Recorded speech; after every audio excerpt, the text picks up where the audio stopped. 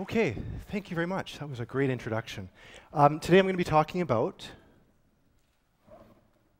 bioinspiration and its application to engineering. So not just robotics, but I like robots, so we'll talk a little bit about robots too. This is one of the robots that one of my students, Jamil, has worked on. He's here in the audience today. All of the work that I do is possible because of the students that work with me, so they're fantastic people. Okay, so the engineering process starts with a little bit of inspiration, and Gwen was talking earlier about inspiration being sort of that 1%, and then it leads to invention, which is the perspiration part, which is the other 99%. When we're talking about bioinspiration and how it's applied to engineering, we're talking about going from this to this. If the video plays. Imagine for a moment a jumping robot, okay? All right, so the 1% was about 1 day worth of photography that I did in a dog park. Oh, we went back, hold on. Go back. 4 years of the 99% was the work spent on doing experiments on these robots. Now, when we're doing engineering, and the invention that goes along with engineering, there's two aspects that I want to highlight. There's the context of the engineering that you're doing, and that means the institutional context or the socioeconomic context of the society that you live in. Institutionally, it means that if you're doing invention at, say, Ford, you're probably not going to be making pacemakers. But if you work at a hospital, that institution will be a good place for you to be working on pacemakers or test tubes or things like that. When we're talking about Ryerson, institutionally, it's really important that we have places like the Digital Media Zone, where that allows ideas to be incubated with the students and that. At the same time, we have stimulation. And stimulation can be the rivalry between two different companies. Stimulation could be, let me see, it could be necessity. So, you know, there are problems in society, we need to fix them. That could be the sort of stimulation that we're talking about as well. In addition, there can be this curiosity business, the sort of thing where you got this itch and you got to scratch it and you got to invent something to scratch that particular itch. That's the sort of stimulation that we're talking about. On top of that, you've got this inspiration that happens at any given moment in time. It could happen because of a tragedy in your family. It could happen because you're working on a problem and all day, and you can't figure out the solution to it.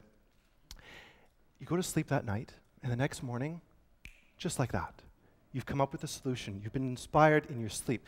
Sometimes that process is very straightforward and sometimes not so much. But all of it leads to the possibility of invention. Now, when we talk about invention and the application of bioinspiration to invention, one of the things that keeps coming up is the application of bioinspiration to flight. We think of birds and their application to the creation of Boeing 747s, for instance. And back in the day, the early pioneers of aircraft looked to the only example of flying machines that they saw, birds and bats, things that they saw in nature, and they said, well, if birds are so good at flying, and I would like to do that, I should make an airplane that looks like a bird. And people like Otto Lilienthal, a German who lived in Berlin, did that. He built a great big hill because Berlin's relatively flat, great big hill, and strapped pieces of wood and tissue to his body and threw himself off the hill. This guy was very passionate about the work that he was doing. And he did relatively well. He could glide with these things strapped to his back. But one day, he had an accident, fell out of the sky, broke his back, and died within a few days of that. On his deathbed, he said, small sacrifices must be made. He was deeply committed to the development of flying machines. And unlike that talk that we saw earlier today where the idea was, or the comparison was made between other aeronautics pioneers and the Wright Brothers, and the reason why the other people didn't work out was because they weren't passionate about their work, they didn't have that why.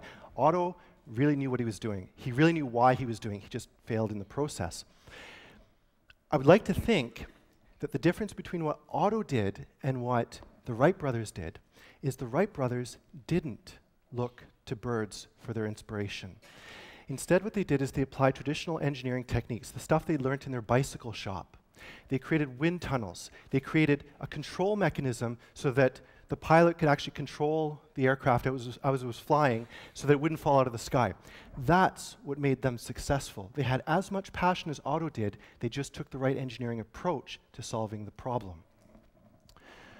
Now, this talk's supposed to be about bioinspiration, so why do I start off with something negative? Well, it's because I want to compare that, to contrast that with the right approach to bioinspiration. But to talk about bioinspiration, you have to know a little thing or two about biology. And if we're going to talk about biology, we have to talk about evolution. And if we're still talking in terms of flying machines, we can talk about birds, and we can talk about bats. Birds and bats both fly. They both have forelimbs that developed into wings, one with feathers, one without. They follow different paths along the tree of evolution, the evolutionary tree, and yet they were still able to come up with a solution to the problem of flight. If you were to come up and, like me, try to make a robot to do something like this, I wouldn't think about putting feathers on this particular robot because I'm pretty sure it wouldn't help it fly. But I would probably try and adapt engineering techniques to this imagined creation to make it fly properly. So it's important to know where your inspiration is coming from on this evolutionary tree and what sort of evolutionary dynamics applied to it to get it to where it was. The other thing to know about evolution is that evolution is not a mechanism for perfect design. It isn't. It's a mechanism for just good enough design, which is kind of weird. It's kind of a strange concept to think about. And when we say that it's good enough, the question is, good enough for what? And the answer is making babies. It's for reproduction. Okay, so we're going all over the map with this. But it's really important to realize that, because at the end of the day, you're not making a perfect flying bird. What you're doing is making a bird that is good enough to find another bird so they can have sex and make babies. That's effectively what's going on. I'm sure none of you thought I was going to talk about that when I was talking about engineering. Okay? So it's good enough just for that. The next thing that's important to talk about is what are referred to as evolutionary leftovers. So last year, I went to Belgium. I met up with a colleague at a zoo in Antwerp. And in there, this is me, I got underneath a giant whale. This is the whale right here. They are incredible animals. It's very intimidating standing underneath a whale skeleton. You get an appreciation for how big it is. But I don't want to talk about how big the whale is. I want to talk about two little bitty things at the back of the whale. These things. These are the remnants of the legs that whales' ancestors had when they were four-legged animals living on the ground years and years and years ago, the ancestors of present-day whales. If you were to take a whale and say, this is an inspirational animal, I want to make something that is inspired by whales, I want to be bio-inspired by whales, the last thing you would want to do is to take those two little bitty things and apply it to whatever it is that you're trying to make. It doesn't matter what you're making. Those little things which are embedded in the blubber in the back of the whale, no good. Don't do it. Okay? So evolutionary leftovers, very important to know. So you have to know a thing or two about evolutionary biology. Let's talk about a positive example of bioinspiration along the lines of the whale theme here. Here in Ontario, we've heard a lot about the problems with wind turbines, yeah? People get sick because they make noise and things along those lines, and depending on your perspective on it, you may or may not believe them. However, they are relatively noisy things. And they're not terribly efficient either. They convert wind energy into electrical energy, but they don't do it with 100% efficiency. There's this guy who was in the boutique of some shop somewhere and saw a model of a whale and looked at it was a humpback whale, like this one right here, with bumps on its flippers. And he said to himself, well, this is nuts.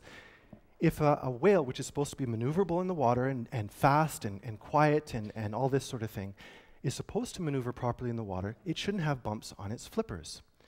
And then he started doing tests of the bumps on these flippers, and he said, oh my goodness, this is quieter, more efficient, more maneuverable. It's better. It's better than smooth blades on the wind turbine. Maybe we can make wind turbines with bumpy blades just like we see on whales.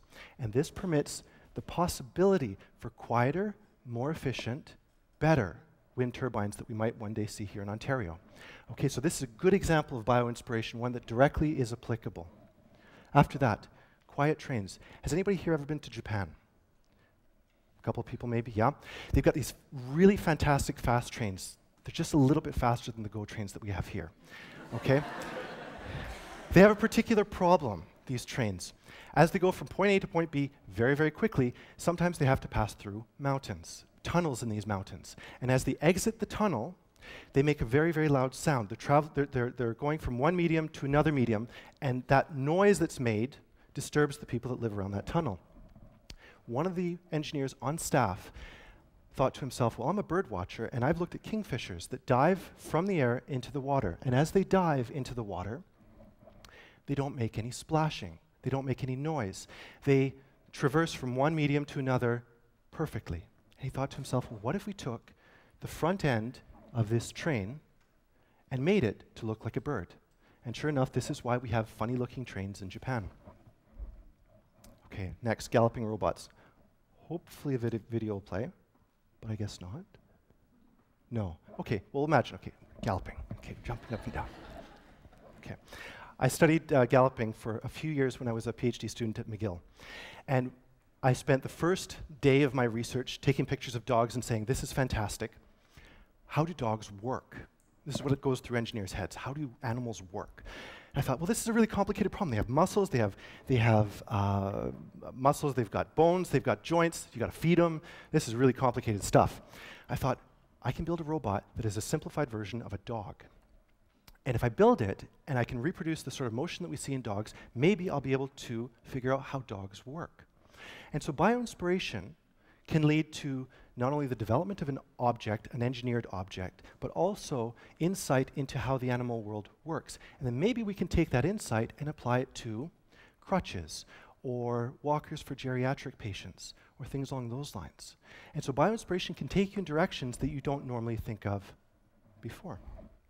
Okay, so what are the sort of the take-home message? What is the take-home message here? If you want to be bio-inspired and you want to do something meaningful with that bio-inspiration, first you have to understand a thing or two about biology. 2, you have to know how devices work. So how do transistors work? How do gears work? How do they come together? How do you create systems? So how are devices made? How is that manufacturing process working? How do you bring all this stuff together? And if you can, and you've got the right context and the right stimulation, maybe you'll be able to have a good bio-inspired design. Okay, so where does that leave me with all this? The next thing is that I want to go back for a moment to my negative view of bio-inspiration in aircraft. And hopefully the video that will come up will actually play this time. It turns out, my point of view now, is that the Wright Brothers and Otto Lilienthal and the rest of those pioneers in the aviation industry didn't have the right tools to create true bio-inspired devices. They couldn't make a bio-inspired flapping winged aircraft. Today, and the video's not working, okay. Today, Google SmartBird, okay. Google's an awesome thing. The SmartBird is a true flapping winged robot airplane. It was released this year. It's actually one of the TEDTalks. And it actually looks like a seagull with flapping wings. It's a fantastic thing. It's really, really amazing. Anyway, unfortunately, the video didn't work today. But the message I want to leave with you is effectively this, that if you have the right context for work, like we have here at Ryerson with the Digital Media Zone, the right context for doing really good creative work, if you have the right stimulation, the right sort of rivalries, the right sort of creativity, if you have the right background in biology and you understand where the dynamics in biology are coming from and how to apply that, and if you've got good background in how devices are made and how to bring systems of devices together, then hopefully you'll have a good bio-inspired, engineered device. And with that, I would like to thank you very much.